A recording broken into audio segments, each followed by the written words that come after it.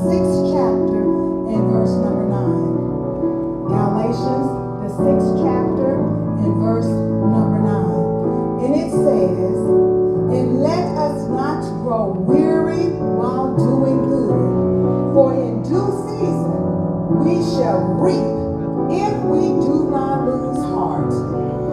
And let us not grow weary while doing good, for in due season we will reap if we do not lose heart. I feel like going on. I feel like going on. The trials come on every hand. I feel like going on. I feel like going on. I feel like going on. The trials come on every hand. I feel like going on. I feel like pressing on. Pressing. I feel like pressing on. Yes. Though trials trials come. on every hand, I feel like pressing on. I feel like praying on. I feel like praying on. Praying, Lord have mercy. I feel like praying on. Yeah, yes, Lord. Though trials come on every hand, Yeah, Lord. I feel like praying on. Father God, we thank you now. We bless your name. We thank you for your mercy and your grace. We thank you for another privilege, another honor, another great opportunity just to come before you. We thank you, Father God, for a chance to lift up your name, to study your word, to be enriched by your word. We ask you, Father God, to forgive us for our sins. Don't let our sins, Father God, hinder us from hearing from you. We confess them. We ask you to forgive us. And we thank you, Father God, for forgiving us. We ask you to bless us today as we dive into your word, that your word will speak to us. And we will tell men, women, boys, and girls about the goodness of God. It's in Jesus' name we pray. Amen and thank God. Yes. Yes.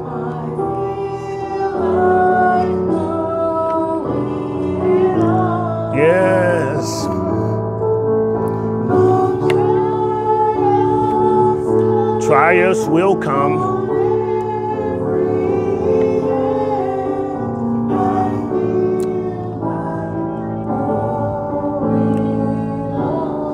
Yeah, somebody need to hear it tonight. Somebody need to feel like going on. Sometimes you just get to a point that you just don't feel like it. You just don't feel like it. You just don't think it's even worth it. But we encourage you tonight to stay with the Lord, that you can even have a feeling. We know that our faith is not in a feeling, but we also know that every now and then we want to feel like it sometime. Amen? We're in 1 John chapter 3, verses 20 through 24 tonight. 1 John chapter 3, verses 20 through 24 is where we are tonight.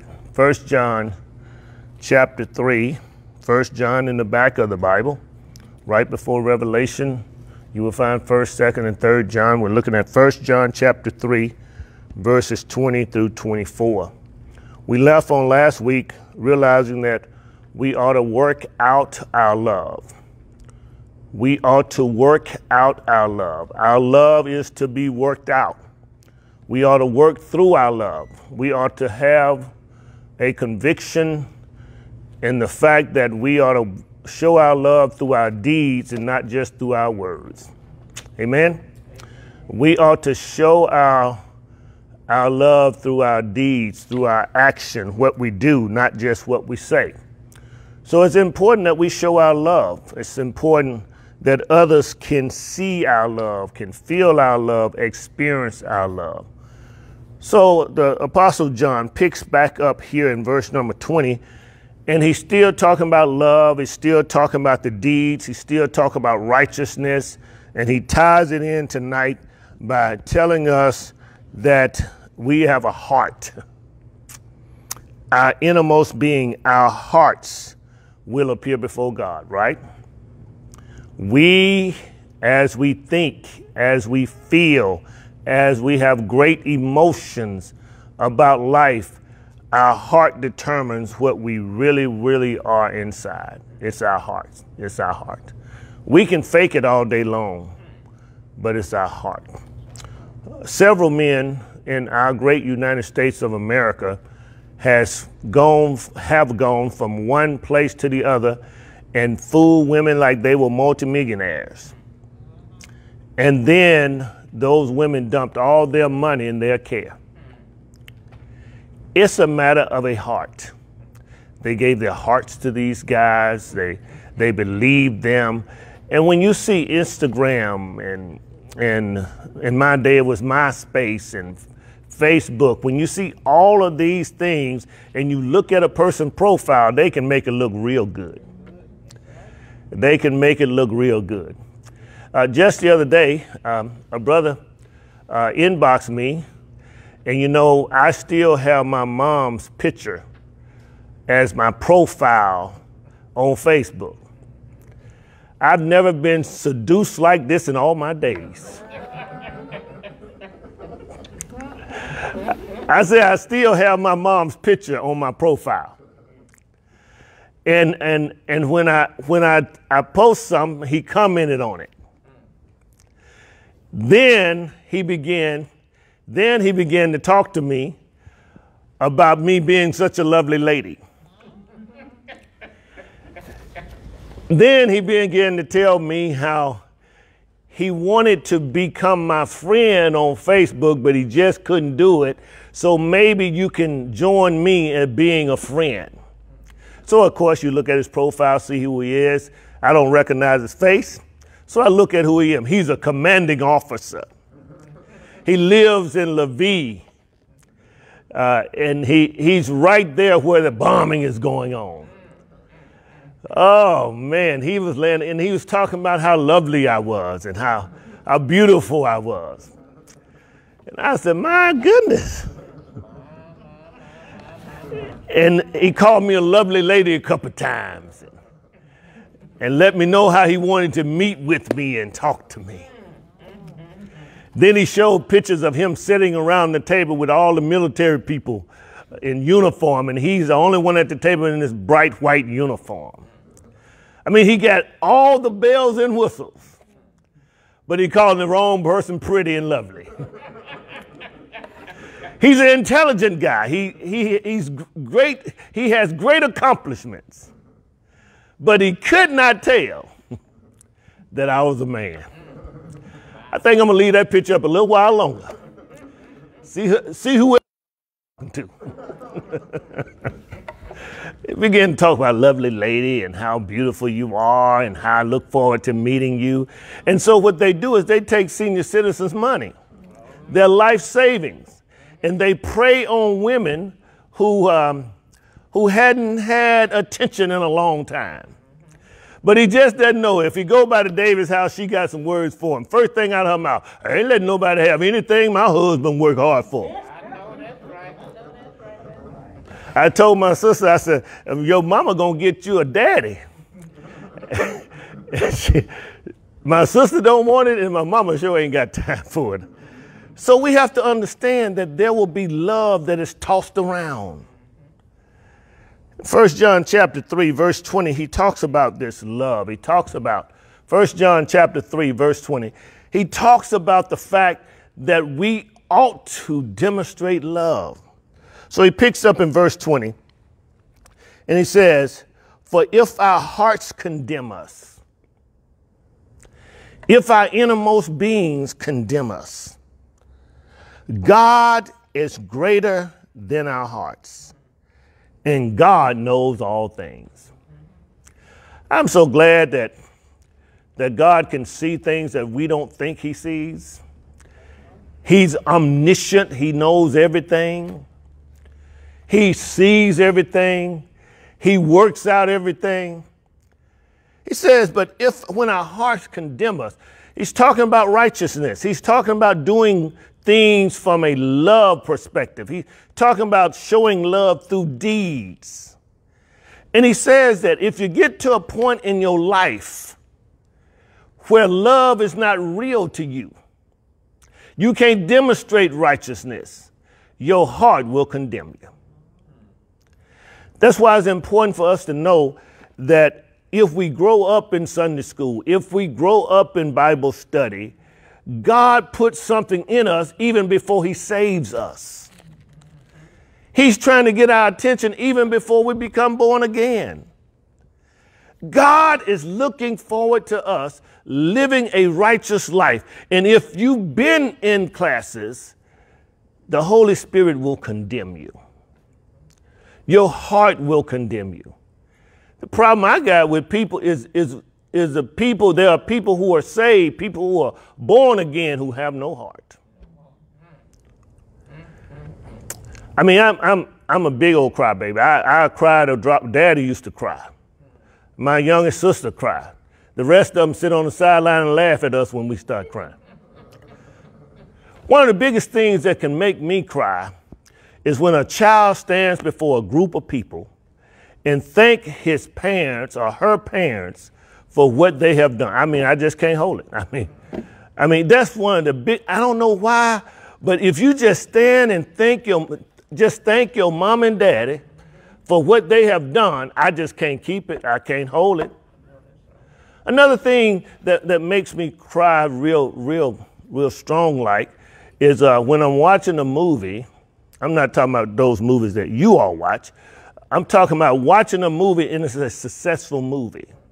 And as the captions come up at the end, it talks about this person who was a troubled child went on to accomplish these things,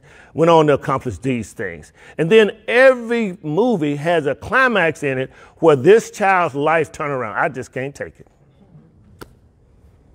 That's why I watch Undercover Boss, where the boss visits the job site, walks with one or two employees and watch what they do, and then days later, they come and award them for their faithfulness. And when they start crying, guess what? I start crying too. I mean, women who have walked for miles to work and they didn't have a car. And the boss says, I noticed that you said your parents needed a surgery that you couldn't give them.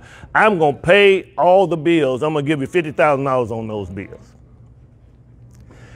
Then one woman said that was homeless, but she was coming to work every day. Her children was eating at school and couldn't eat anywhere else because she couldn't afford it. Okay, I don't want you in that apartment. I don't want you in that homeless shelter anymore. I've already put aside $250,000, and you need to just go claim your house.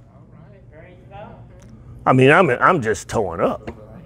Sister Davis come up the stairway and she just shake her head and keep going. I'm just thrown up. I'm messed up. I can't take it. My other movie is Good Doctor, what depicts a young man who's autistic and he's not sure of life, but he can be a great doctor. He can just visualize things that other doctors can't see. But the moment this boy gets into a real life situation, he just goes into a panic. He got a girlfriend now. And they had been trying to live together for months, and now he's getting married. And so this good doctor is on top of the world, but he's going to blow that up too. My other movie is Shark Tank, where people walk into the Shark Tank and they want somebody to give them money to support their dreams and all these habits that they have and how they got it and how much money you're making. And in the Shark Tank, if you haven't made money, they won't invest in you. The guy from Ring went into the Shark Tank, and all 5 sharks turned him down. Now everybody got a Ring doorbell. Because you have to push yourself way through and push yourself. If you have a dream, if you have an aspiration, and you tell me about it, don't be surprised. I just start crying. Because we have to understand that we ought to be concerned about other people and love them so much until their vision becomes our vision. Their dreams, their hard work becomes our hard work. Their lives become our lives. We are one working together. So John says in verse 20, for if our hearts condemn us, we ought to be condemned in our hearts if we don't show love. We don't walk in righteousness. We don't do what God has commanded us to do. If you have a heart, you're condemned. Even as we were going through our role play on Sunday, another church was getting shot up. Even it was less than 1 hour difference. When we were preparing to go through our role play in case an active shooter showed up or in case a fire broke out, while we were doing our role play in service, a guy was driving hundreds of miles to kill somebody, to kill up a bunch of folk. The good thing that stands out about it, the folk in the church fought back. Everybody wasn't scared. We have to get to a point where we love each other enough to fight for each other. Brother Whitlock talked about the fact that we can't let anybody come in our house and tear up our house. Let me tell you, we can't let anybody come in our house and tear up our house. Whether it's our house at home or our house at church, our family members, we have to support each other through love. And if you don't, you ought to be condemned. Your heart condemns you. Your heart condemns you. Your heart. If you can see somebody else's child go hungry, you got a problem. That's right. Now, this comedian called Michael Jr., he talked about, he said, I ain't sending my money to that dog because that dog is an actor. I've seen him act. What he was referring to is when they ask you to send money for dogs and cats and pets of all kinds. They show the poorest dog walking down the street and they ask you to send them money. The Christian comedian Michael Jr. says, that dog that's putting on an act, he said, I've seen him act. He said, I'm not supporting that actor. So we have to get to a point where we love people. And there are people who are guilty of loving dogs and pets more than they love human beings. They love them more than they love human beings. They will indict you over an animal and support you and give you a place in Congress and tell you will be a good intern if you kill people. We got our values all mixed up. So our hearts will condemn us. But he says, remember this one thing. God is more powerful than your heart, and God knows all things. In other words, if you're trying to hide your heart from God, God already knows. It's so interesting to me when I look out at people on Sunday and Wednesday, and even with the mask on, their hearts are speaking. Their mannerisms are talking. And they believe that they're really hiding it. They're not even hiding it from me, so I know they're not hiding it from God. The Bible says that God is such an all-knowing, almighty God until he knows your heart. And because he knows your heart, he's more powerful even than your whole heart. In other words, you ought to turn back to him. God is greater than our hearts. God knows all things. What's the word that says God knows all things? Omniscient, omniscience. God knows all things. He's omniscient. What's the word that says that God is almighty and all powerful? Omnipotent. Omnipotent. He is omnipotent. He is almighty. He is all powerful. What's the word that says God is everywhere at the same time? He is omnipresent. He is omnipresent. He is everywhere at the same time. What's the word that I made up that says that God sees everything? He's omnivisual. God is omnivisual. He sees everything. I got to see if I can get that in the dictionary. I've already looked for it and see it. There are some places that have their company's name as that, but there's no such word. So I get credit for it, right? Go back and do the research. I said it in 2002. He is omnivisual. He sees everything. What's the word that lets us know that God does what God wants to do, when God wants to do it, the way God wants to do it? God is sovereign. Let me tell you, we serve the amazing God. We serve the awesome God. There is no God like our God. Let me tell you, there is no God like our God. David says to Goliath, I don't come with knives and guns. I come in the name of the Lord our God. I come in the name of God, this awesome God, the God of Israel, the God of Abraham, Isaac, and Jacob. I come in the name of this God. And guess what happened? Little bitty boy, slingshot and some pebbles, took down a giant, and then he cut his neck off. The snake is not dead until you cut his neck off. You ever hit a snake and, I don't mind taking the snake out. They can arrest me if you want to. I don't mind taking the snake out. If I see a snake, it's on. He doesn't have to be bothering me. I'll go to him. The fight is on. But he's not dead until you cut his head off. You got to disconnect his head from his body. God says he will bruise the man's heel, but the man will crush his head. That man was Jesus. The snake bruised our heel, but you got to crush his head. God is powerful. God is almighty. God is sovereign. God is omnipresent. God is omnipotent, omnipotent. God is awesome.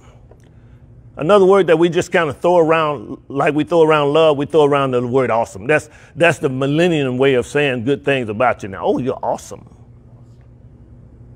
Oh, you're so awesome. There's only one awesome. He is God. No one compares to him. He is God. John says that God is greater than our heart. In other words, what we feel, what we think, what our mind take us to, God is greater. And all you have to do is turn back to God. 1 John chapter 1 says that all you have to do is confess your sin, and God is faithful and God is just to forgive you of your sins and to cleanse you from all unrighteousness. He is God. He's greater. There's none like him. Not only is he greater, he's the greatest. There's a soul food restaurant in Missouri City that says, greatest barbecue. The greatest barbecue. The greatest barbecue. Muhammad Ali says, I am the greatest. Layla Ali now saying she's the greatest. Everybody want to be great, but there's only one who's really great. It is our God. There's none like him. He is our God. So your little personality, your little state of being, your little heart, your little mindset doesn't deter God. John says he's greater. He's greater than our heart. He's greater than our mindset. He is the great God. Verse 21. Beloved, if our hearts does not condemn us. First of all, he said, if our heart condemns us. Now he says, if our heart does not condemn us, we have confidence toward God. What he's saying in the original Greek text is that because we have confidence in our God, our heart does not condemn us. So he says, beloved, if our heart does not condemn us, we have confidence toward God. And because we have confidence in God, our heart does not condemn us. Isn't that something? He's moving, he's transitioning, he's going from one point to the other. We have confidence in God, and because we have confidence in God, our hearts become pure. Our hearts become righteous. Our hearts become godly when we have confidence in God. Look at what it says, verse 21. Beloved, if our heart does not condemn us, we have confidence toward God. Our confidence ought to be in God. How many people woke themselves up this morning? Raise your hand real high. Raise both of them. Our confidence every morning, every night, all during the day ought to be in God. Regardless of your degree, your hope ought to be in God. Regardless of where you graduated, regardless of how smart you are, your hope ought to be in God. I have confidence in God. People would tell you crazy stuff like, why don't you just have faith? No, you telling me to do something, and then you want to spiritualize it and tell me to have faith. Have faith in you? Now, you've come up with this quandary of stuff. You've come up with stuff for me to do, and I tell you I can't do that, and you're going to tell me to have faith. God didn't tell me to get up there. I remember we were painting this 50-foot cross out here. A young man was up there with me, and we were just rolling and painting. The wind got high. He said, Pastor, I think we ought to get down. I said, man, let's just go and knock it out. Pastor, this thing is blowing. I said, look, just park the bucket next to the cross, and when the wind blows it, just blow it into the cross. There's no big problem. There's no big deal. Let's just go and get this over with. And then when I got home, the news reporter said the winds got up to 40 miles an hour that day. I never told him to have faith because I was operating in foolishness. Are you with me? Now, all of y'all calling me a fool now. What would it look like if I told him, just have faith? God didn't tell us to get up there in 40 miles an hour wind. We have faith in God when God tells us what to do and we obey him. People would tell you all the time, have faith. Don't get caught up in that. They bullying you. This guy driving 100 miles an hour. I'm riding in the car with him. Man, look, let me out. Oh, man, just have faith. Have faith in you in this car? You have faith in God when you're obeying him, when you're doing what he has anointed you to do, what he has appointed you to do. Missionaries all over this world survive in foreign countries because they have been called to be missionaries. The problem is some of us have been called to be missionaries and we are not going. God protects them. God keeps them. And then they go with the mindset that if I die, then I become a martyr for God. Let me tell you, have faith in God when you're doing what God has called you to do.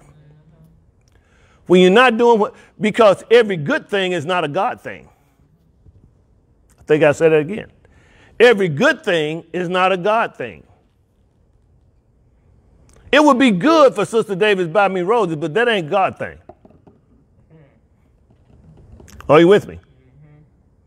Some women don't even want roses. They think it's a waste of money, waste of time. And some people say they die. And other women said, try me and see. I'll let you know. So we have to walk in faith with God when we're obeying him, when we're obedient. And that's what the next few verses talk about. And whatever we ask, we receive from him because we keep his commandments and do those things that are pleasing in his sight. Let's unpack this. He's come from verse number 1 in 1 John chapter 3, all the way up to verse number 22. He's painted a picture all the way. He said to us that our hearts show love through our deeds, not through our words, not through our talk, not through our speech. A lot of people think that they can talk their way through, that they can make it happen just by talking. One woman told me, I make my money with my mouth. What she's saying is she can talk her way into anything and out of anything. John says we don't talk our way through life. We do deeds through our life.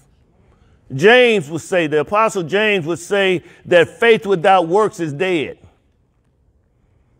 That's not even alive. You have to work out your salvation. You have to work through your salvation. Yeah, you're saved. Yeah, you're born again. Yeah, you're going to heaven anyway. But there are rewards that you can receive if you walk in faith. There are rewards that you can receive by keeping his commandments. Verse 22 says, and whatever we ask, we receive from him. But that comes with conditions, right? Whatever we ask, we receive of him. Let's look at what he says. Because we keep his commandments. Whatever we ask, we receive of him. Because we keep his commandments. Look at the next portion. It says, and those things that are pleasing in his sight. How do we please God? We don't please him through action. We please him through faith. And the reason why we do righteous deeds is because we're walking in faith. We just believe that God will do what God said he would do. Don't get caught up on things that God says he's going to do and don't do it and just shout anyway. The late Pastor Manson Johnson would say it like this. God is not only waiting on some hallelujah, he's waiting on some dooley-lujah. He wants you to do it. Faith without works is dead. So what you ask of him, James says, we ask, we pray, but we ask and we pray amiss. Meaning we ask and we pray with the wrong motives. How will this benefit God? Oh, I know how it will benefit you. But how would it benefit God? How would God get the glory? An expensive gift. How would God get the glory? We ought not be torn up and tattered everywhere we go. In my day, we were embarrassed to wear patches on our knees. There was a symbol of you being poor, but guess what? We wore patches on our knees because we were poor. And now, they don't wear patches on their knees. They go to the store and buy clothes that's ripped all up. The knees are out, the thighs are out. I said, well, you probably should have just worn some shorts today.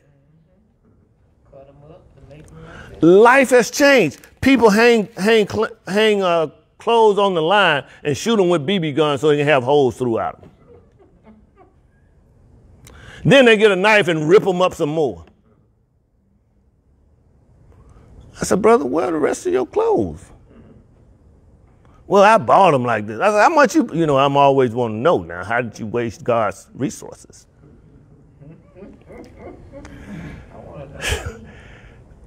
You paid same thing I paid and I got a full set and you didn't? So we have to understand that God wants us to do things that gives him glory. God wants us to share things that give him glory. God wants us to obey him, walk in his commandments, do what he says. As we keep his commandments, he rewards us. Well, why hadn't God given me what I asked? Is it that, you know, we have to examine ourselves. Is it that I asked for the wrong motives? Is it that we need to walk in faith and still trust him? You know, some people say that you should bring it before the altar, pray one time and leave it there. I don't subscribe to that. My thing is keep praying till something happens. Keep praying till God says yes.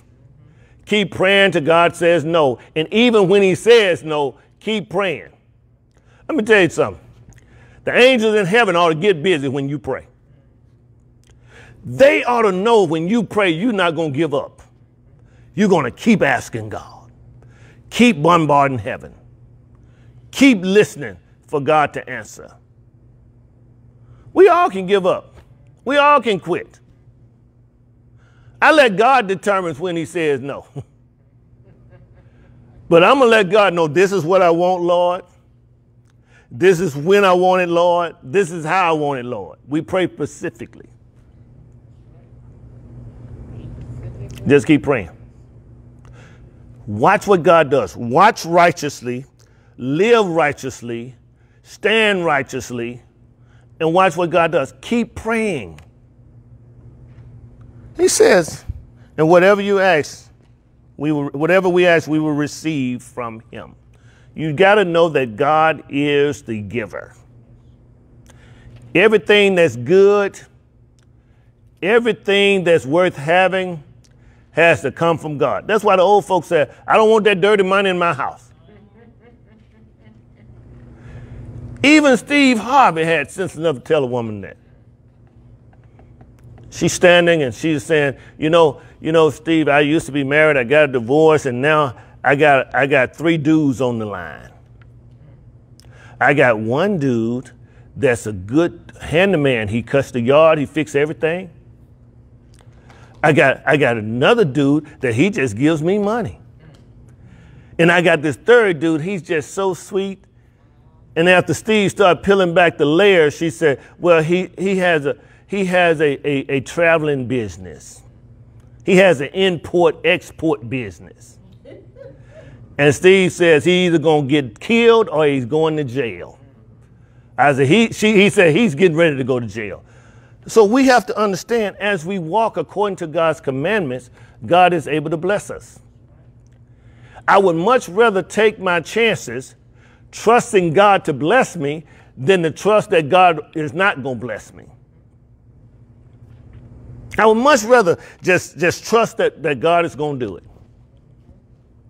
than to take matters in my own hand and destroy it myself. How many people have destroyed some stuff in their lives? I need to hold up both my hands and all my toes. I've just messed up some stuff because I didn't consult God. I just tore up some stuff because I didn't wait on God. I just messed up some relationships, some friendships, because I said the wrong thing and it wasn't of God. Because I acted the wrong way. The text declares that God knows everything. The text declares that if your heart condemns you, God is still greater.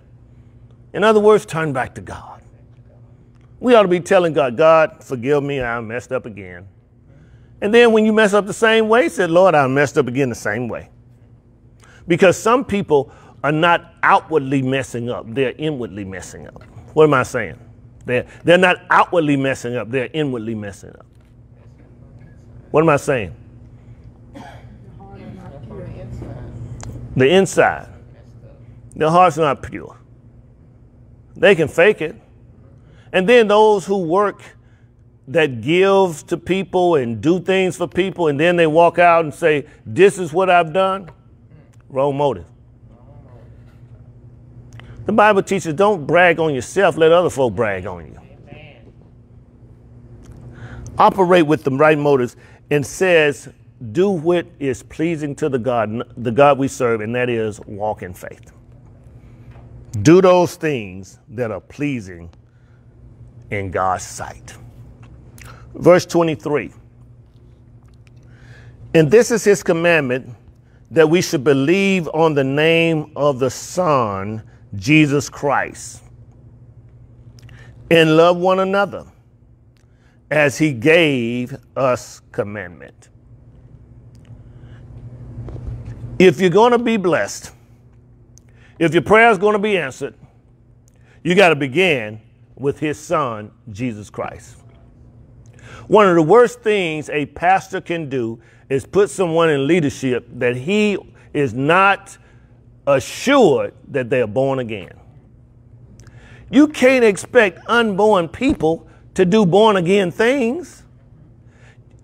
Paul says to the Corinthian church, you cannot expect a natural man to act spiritual. He has to be born again. He must be born again. That's why every time I present, you see at the end of my message, I give an appeal, because folk can fake it. A preacher preached for 35 years, and in one of his sermons, he got saved. We can fake this thing. We can grow up in church, and we know just what to do, when to do it, and how to do it. We can just fake it and have no anointing, have no presence of mind, have no presence of God, and we can just do it. We know how to do it, when to do it. We know when to keep quiet. We can just do it. But we have to keep his commandments. He has commanded us that we should believe upon his Son, Jesus the Christ.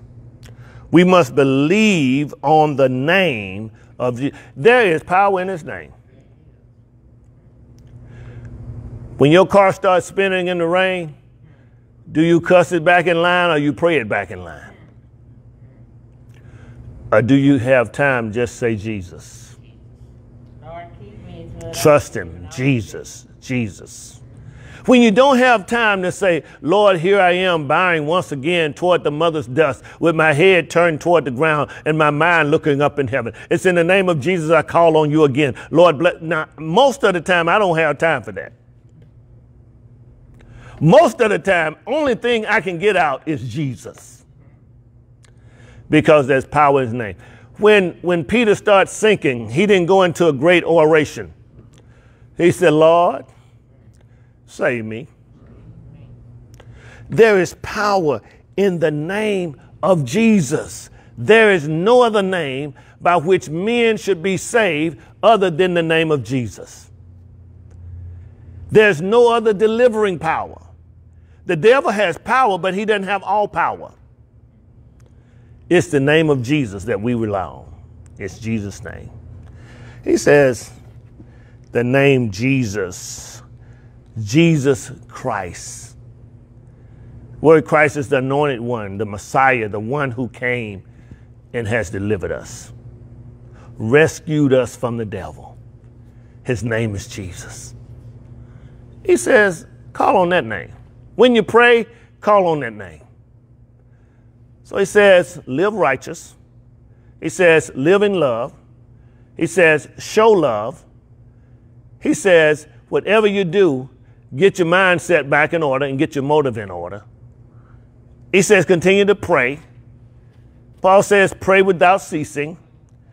And when you pray, you need to call and believe on the name of the Son of God. His name is Jesus Christ.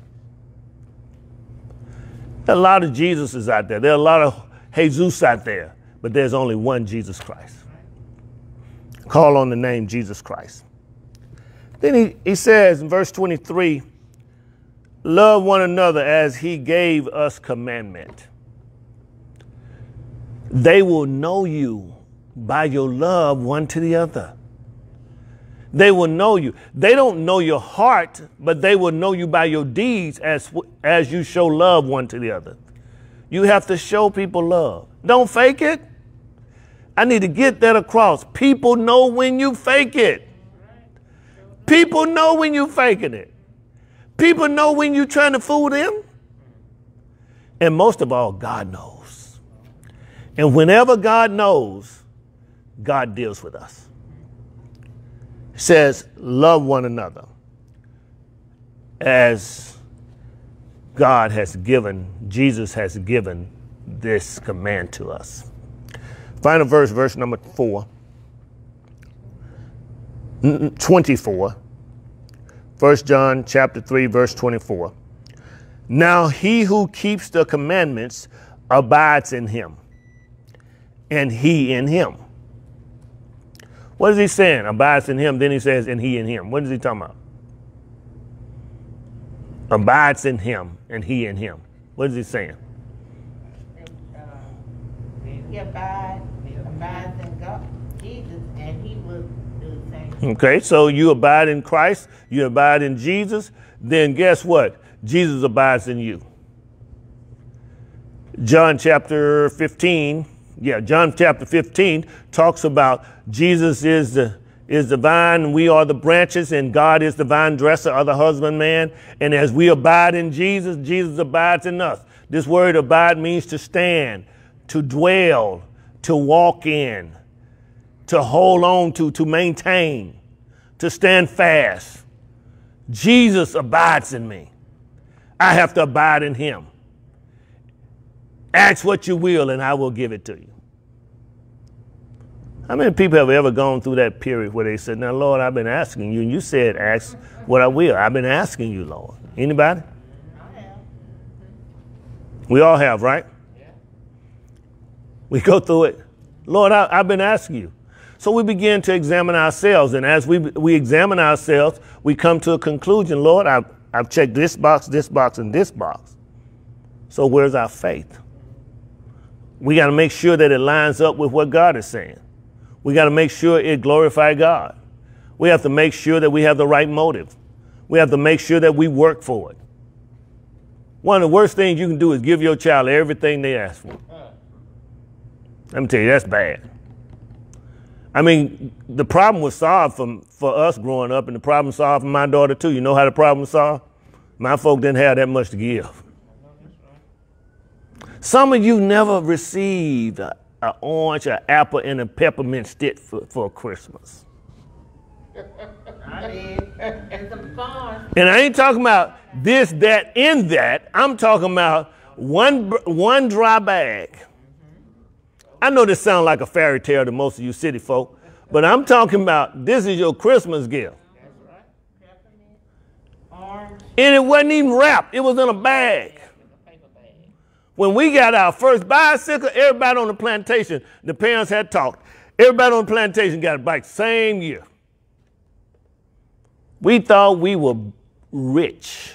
We had bicycles, little 20 inches. We had bicycles for Christmas, and everybody on the plantation got one. And there was some dust going on. There was some gravel going on. So we have to understand that God is blessing us in spite of us. Some of us can get stuff done that we've never gotten done before. We can afford it now. Most of us at 50 have made more money than our parents made the entire period of their lives. That's right. That's right. And they never lost a house. Never lost a car. And they got the same phone number. Mama has the same phone number she had 50 years ago. Most of us don't even remember our phone number when we first got phones. And young people change phone numbers every 3 months. You know what? There are certain people in my phone, certain members of the New Beginning Church. I have their name, and then I have beside their name the date. That date represents when they gave me the new phone number. And if I look in that person's name, I got about 6 dates. New phone number. What are we doing? We have to make sure we make well with what God blesses us with. Now, he who keeps his commandments abide in him, and he in him. And by this, by what? By this, we know that he abides in us. By what? Our love. By the Spirit whom he has given us. The point is, Jesus is no longer walking around on planet Earth. He's not here. There are some who believe that he's yet to come. He has already come. And since Jesus has left, he left us with the Comforter, the Holy Spirit, the Holy Ghost. He has left us. He has left him here. The Holy Spirit, the Holy Ghost, he, not it. Jesus says, I have to leave you now. John 14. But the Holy Spirit is coming. The Paraclete. Helper. The Paraclete, the one who walks beside us, who teaches us. The Helper is coming. The one who encourages us. The Helper is coming. The one who builds us up. The Helper is coming. We waiting on some motivational speaker to build us up. He, the Holy Spirit. God says he makes moaning and groanings that we don't even know of. The Bible teaches in 2 Corinthians chapter 5, it says the body is groaning to get out of here, to put on a brand new house. We're walking around in a tent. Jesus wants us in a house. Matter of fact, Jesus says there's a mansion. And when they talk about a mansion in the New Testament, they're talking about a house that has plenty of room, and God is there. So we're not going just to our house, we're going to God's house. He has created a mansion for us. That's why the senior saints used to say, I'm sending up timber. What are they talking about? I'm sending up timber. Now, they didn't say I'm sending up bricks. Not stone, not stubble. They say I'm sending up timber. It's because they can only relate to the wooden house, frame house we were in. And because they can only relate to the wooden frame house, they always talked about sending up timber, meaning that they're building their mansion plank by plank, pieces of wood by piece of wood. They didn't even talk about carpet on the floor because they didn't have any. Says sometime my floor was bare. We could walk in a room and look down and see what's under the ground. I know I'm talking Greek to some of y'all. I mean, some of y'all just can't identify. Let me tell you, I am blessed. Folks say they blessed and highly favored. Let me tell you something. I'm blessed. In the wintertime, you can feel the breeze. In the summertime, you can feel the heat.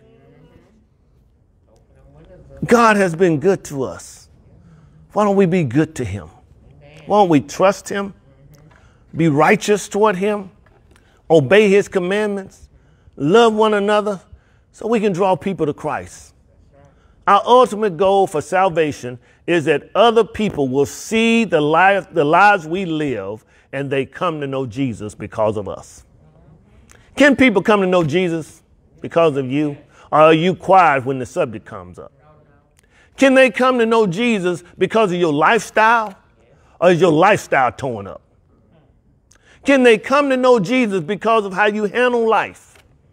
Or you get in a tizzy every time something happens?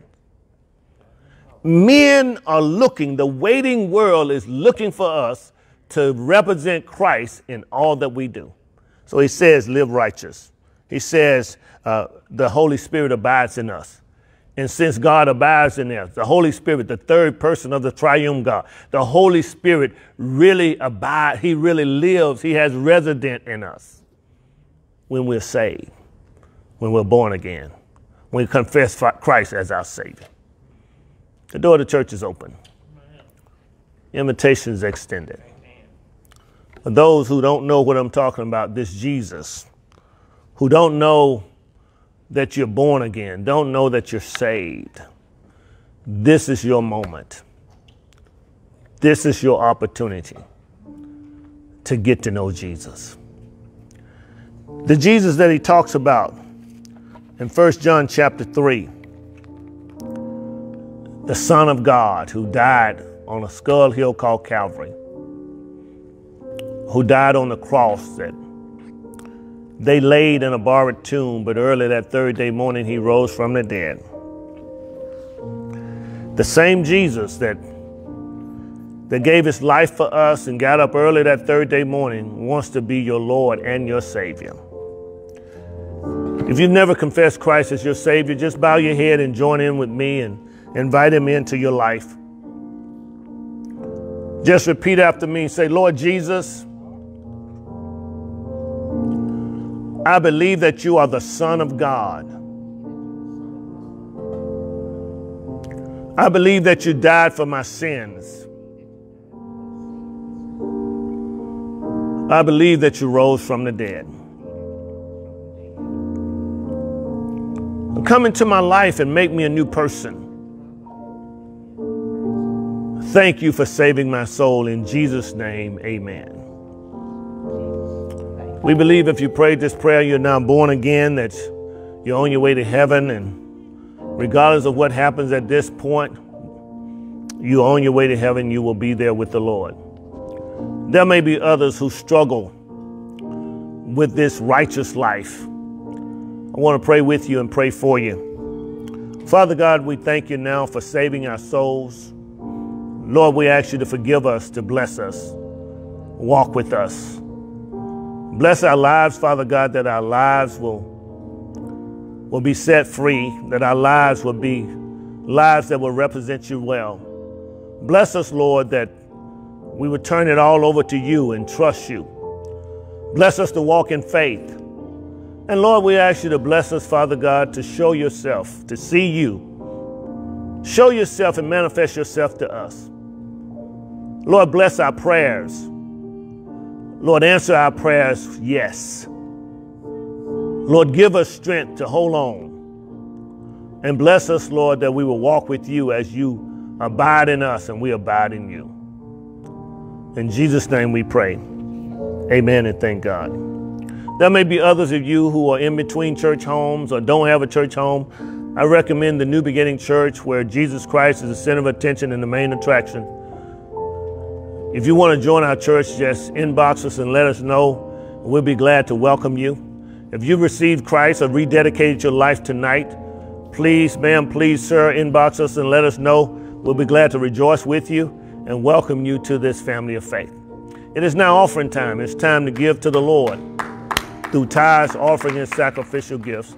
This is a moment that we can give to the Lord, and we can give to him not grudgingly nor out of necessity, for God loves a cheerful giver.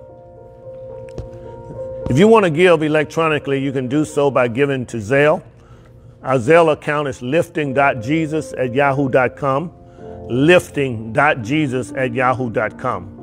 Zelle is lifting.jesus@yahoo.com. If you want to mail in your gift, you can do so by mailing it to New Beginning Church, P.O. Box 503, Missouri City, Texas 77459.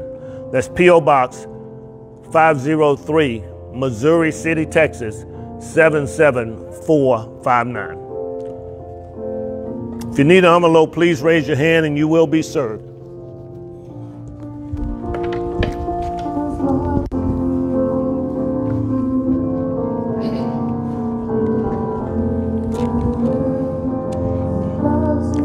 Yes, Jesus loves. He loves me.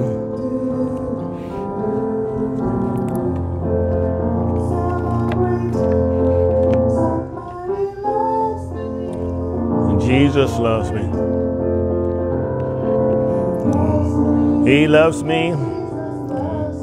He loves me. He loves me. Yes, Jesus loves me.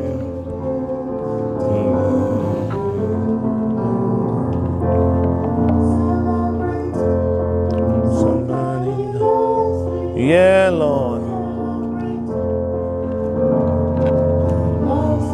He loves me.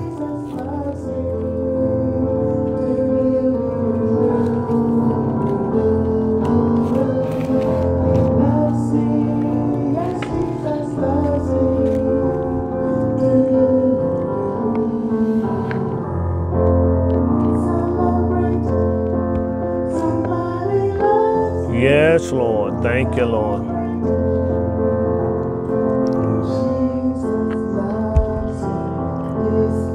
Yes, Lord. Thank you, God.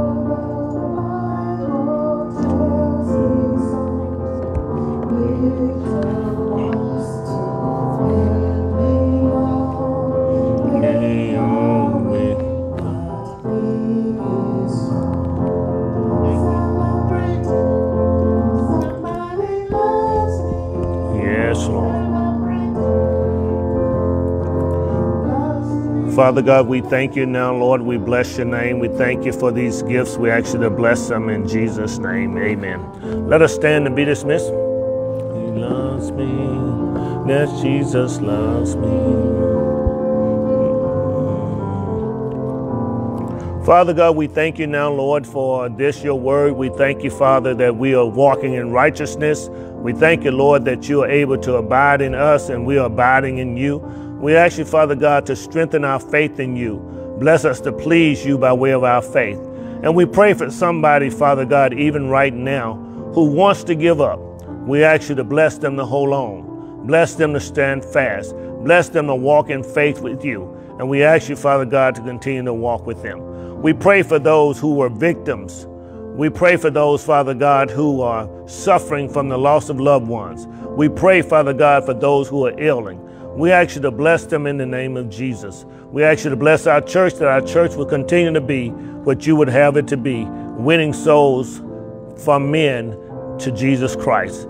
Now unto him who is able to keep us from falling, unto him the only wise and only true God, unto him be power, be glory, and dominion. Until we meet again, let us sing together. Amen. God bless you and God keep you is our prayer.